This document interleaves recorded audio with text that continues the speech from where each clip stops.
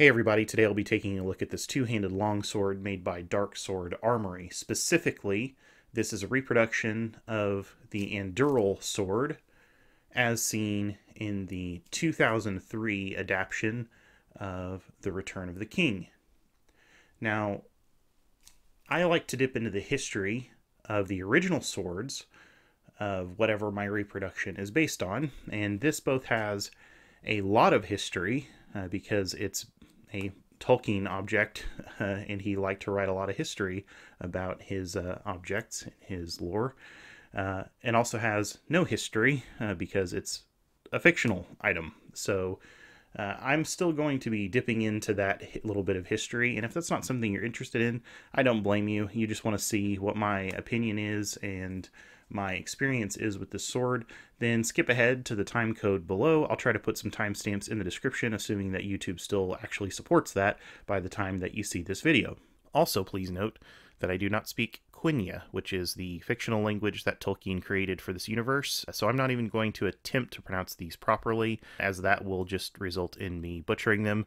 I'm not a lore expert by any means, so if you want to hear both better pronunciations and a more informed history, I recommend checking out the video that Men of the West did on Anduril, which I will link in the description. So famously, Anduril began life as the Shards of Narsil. Narsil was a sword forged sometime in the First Age by the dwarves, and by the time it ended up in the hands of the ancestor of Aragorn, Elendil, at the end of the Second Age, it was already several thousand years old. Elendil carried Narsil with him while on campaign during the War of the Last Alliance, which was intended to end Sauron's invasion of Middle-earth, and this war culminated in a 7-year-long siege of Sauron's castle, Barad-dûr, and ended when Sauron himself came out to do battle with Elendil and the elf king Gil-galad. Sauron was able to kill both of them, and that broke Narsil in the process when Elendil fell on it, but Sauron was also mortally wounded in the fight, which gave Isildur, the son of Elendil, the chance to take up the presumably hilted half of Narsil and cut the ring of power off of Sauron's hand. This separated Sauron's spirit from his physical form, and that effectively ended the war and the Second Age. At the beginning of the Third Age, after Isildur was ambushed and killed at the end of the war, the Shards of Narsil were passed down to his descendants throughout the Third Age for nearly 3,000 years, and finally ended up in the care of the elf Elrond in Rivendell before being gifted by Elrond to Aragorn as the Broken Sword. Now, these shards were actually carried by Aragorn until shortly before the Fellowship departed from Rivendell to destroy the One Ring. There he had it reforged by the elves, and he named it Anduril, which means Flame of the West. Now, Anduril was carried by Aragorn throughout the remaining events of The Lord of the Rings, and along with that sword he was gifted a highly ornate magical scabbard which prevented the sword from taking any damage or any kind of tarnish, and presumably from that point forward, after the events of The Lord of the Rings, it went on to become an heirloom that was handed down to his descendants. I mentioned earlier that this replica is based on the Anduril prop as seen in the Return of the King movie, and the events of the book around the history of the sword vary a bit from the movies. But one thing that I want to mention is that the sword design itself is not really mentioned in the books. The inscription on the blade, the magical properties of the blade are, but the actual profile is effectively left up to the reader's imagination. To that end, the prop designers of the film designed a medieval-style two-handed longsword with a broad blade tapering down to a point, which to me most closely resembles an Oakshot Type 16A, but with a fuller that runs nearly the length of the entire blade. Darksword Armory does appear to have patterned their replica pretty closely to the movie prop, with most of the variation that I could see between the DSA version and the film version being in the engraving along the blade. Ironically, those variations are the things that the book went into the most detail on, which is the 7-star and sun and moon motif, which are missing entirely from the DSA replica. DSA's Anduril is made of 5160 high carbon steel with a blade length of 36 inches, an overall length of 48 inches, and an advertised weight of a whopping 4 pounds. Now, before I get into performance and quality of the sword, I need to talk about the purchasing and shipping experience, which unfortunately factors into my overall experience and opinion of the sword. I placed my order directly with Darksword in June of 2021 and was given an estimated ship window of up to 8 weeks. In September, I sent a follow-up to Darksword and I asked for an update. I was told that there would be another 3 or 4 weeks due to delays on the fittings, which turned out to be true, and I received my Anduril sword in late October. So order placed in June, received in October. So about 4 months from the time of ordering to when I actually got the sword. When I went to bring the box in from where FedEx had dropped it off, I heard a loud metallic thump. I turned the box over and saw that the pommel and hilt were protruding all the way through the box up to the guard.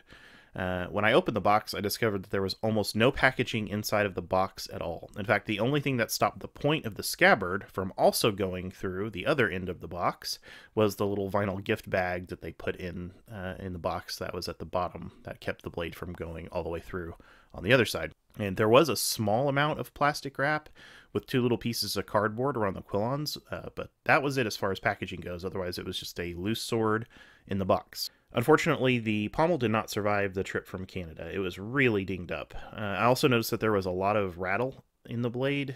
I don't know if that was that way from the factory or if just being bashed around in a warehouse and on box truck floors ended up kind of loosening something up or breaking something loose. Either way, I was pretty bummed out about this, especially after waiting for 4 months. It seems really ridiculous to me that a company that has been shipping swords to other countries for so long as Darksword has, that they wouldn't have thought to put any packaging materials in the box, especially, again, considering the length of time that I waited and the expense of the sword. So I reached out to DSA's customer service. I let them know the packaging issues, and I also mentioned the rattle, and they gave me a return label. Now, there were some issues that I also had with FedEx, or I should say that FedEx had with the paperwork that Darksword gave me, and I ended up having to be the middleman between Darksword and our local FedEx office to get them to go ahead and pick up, or I should say accept that package and get it shipped out. And unfortunately, every FedEx office is a 30-minute drive for me. So it wasn't in any way a convenient experience. But that said, DSA's customer service was really responsive. They usually return my emails the same day that I emailed them, assuming that I emailed them during business hours. And if not, then it was often early the next day that I'd get an email from them. So really, really quick response time. They were very courteous and apologetic, so didn't have any issues from them in that standpoint. A good customer service experience there. I just wish I hadn't had to have it over a couple dollars worth of packaging material. So I received a replacement sword in just under 3 weeks from the day that I dropped the damaged one back at FedEx, and this one was much better. It was very well packaged this time. Everything came in undamaged, and also possibly most importantly, there was no rattle in this particular blade. I ordered mine as unsharpened, but I was pleased to see that for an unsharpened sword, the edge geometry was already pretty good. It wasn't sharp per se. I couldn't cut with it, but it did have a decently continuous grind coming from a rounded lenticular cross-section and a fuller that runs nearly the full length of the blade. For grinding the initial edge, I used my work sharp. I started with a medium grit belt. I didn't have to reprofile anything in order to get a good angle on it. It took an edge easily. I didn't notice any overly hard or overly soft spots along the length of the blade, so really good edge geometry out of the box, even for an unsharpened edge. My first observation when I took the sword out of the box for the first time, at least the second one, was just how hefty it feels. It balances really close to the guard. Moving the sword around, I get the impression that a lot of that weight is in the hilt. The sword feels hefty and feels like it has a lot of authority in the cut. But I also get the impression that it's a bit sluggish as well because of that weight, especially compared to the other 2 longswords that I have. Now, that said, I only have 2 other longswords, so I don't have a ton of experience and I have no actual professional training in the use of European longswords. So I'm not really sure how that compares to other swords that have similar blade profiles, but I do think we're dealing with a trade-off here between the handling performance and the movie authenticity, where we have this movie authentic, very large hilt, very hefty hilt, but then a fairly slow moving blade as a result. The grip is partially leather wrapped. It's very snug and very solid. Twisting it and moving it around, it doesn't want to move or pull on me. The pommel has very smooth lines. It's pretty comfortable to grip. It's got this sort of triangular, half triangular, rounded triangular shape. You just have to be careful not to bump your palm into it too hard, because it's like getting hit with a hammer, especially with those kind of triangular angles. Actually, I think if the sword were half-handed, it would probably make for a pretty good warhammer. All that said, cutting performance is very solid. The blade is quite rigid, with enough profile width that I found clean cuts to be really easy to pull off. I was able to cut tatami fine, water bottles, pool noodles. Pool noodles required a certain amount of speed that I have difficulty really getting and achieving with this sword. Like it needs almost kind of that pivoting movement whenever swinging through in order to actually make it through a pool noodle and not just bat it around. The severe taper point adds in thrust capability, but that also moves the cutting edge quite far from the point. From a durability standpoint, I nicked my cutting stain a few times, once quite hard, and I cut some green limbs, and I didn't experience any issues with edge dullness. I didn't have any deflection or rolling or chipping or anything like that. The leather wrapping never loosened or moved. The guard stayed snug, had no rattle throughout. I did actually overswing to the point that I thrusted the tip into my gravel driveway, which chipped the edge, but I was able to polish it out just fine. Now, the pommel, according to DSA, is, and I'm quoting them, hot peened, heated, and pressure set, which is a process that you can see in the pictures that'll flash up on the screen. I have no idea what all that entails. I assume it's similar to the peening done by KHHI on their kukris. It also looks like it's epoxied. I'm not sure. By their own admission, this is not considered as secure as a conventionally peened pommel, but I don't have enough first-hand knowledge of the process to know how much more secure an actual properly peened pommel is, or at what point the sword has to be pushed before that even becomes an issue. Now, they do have a new version of the Anduril that was announced in January of 2022, which has a redesigned hilt with a pommel that allows for proper peening. They describe it as their own interpretation of the Anduril sword, meaning it's not a movie replica. The blade to me looks identical.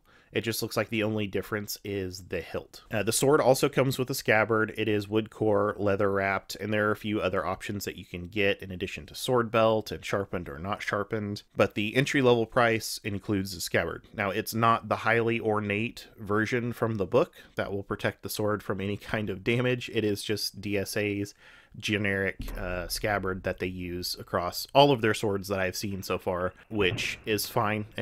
Those are well made, they don't look bad. So let's talk about price. I haven't mentioned it up until now, and that's because prices on everything as of this recording in March of 2022 are highly volatile. So any price that I give you now probably isn't going to be accurate by the time you see this video. In fact, when I bought this sword last year, I paid $780 all in. That's $725 for the blunt sword and scabbard, no belt, and $55 shipping to me in the US. But since I bought that sword in June of 2021, the price has gone up to $775 for the same options. And that's assuming that they even continue making these versions and don't shift their production over to their new version, which they say is supposed to be available in May 2022. The price for the new version is $875 before shipping, so it's $100 more. Either way, this is not a cheap sword. There are certainly more expensive swords, but at $875, if you go with the new version, or $775, you are very thoroughly into Albion territory. So overall, I'm pretty content with the sword. I'm glad to have a functional Lord of the Rings sword. It's something I've wanted since I read the books when I was a teenager, and I'm kind of glad I didn't end up just getting a cheap stainless steel version back then and waited and got something that would actually be seemingly well made and functional. I wish that the shipping experience had been better, because that initial disappointment left a pretty sour taste in my mouth beyond that point. Although, again, I want to say that the customer service was pretty good. I'm not sure if this is going to be a sword that I'll return to frequently for cutting, just because, again, the handling I just find to be pretty sluggish and pretty heavy. Hopefully, if you decide to get one, they will put packaging material in it, and it'll end up working out for you as well. So I hope you're all having a great week, month, etc. I hope everyone is doing well, and I will talk to you later.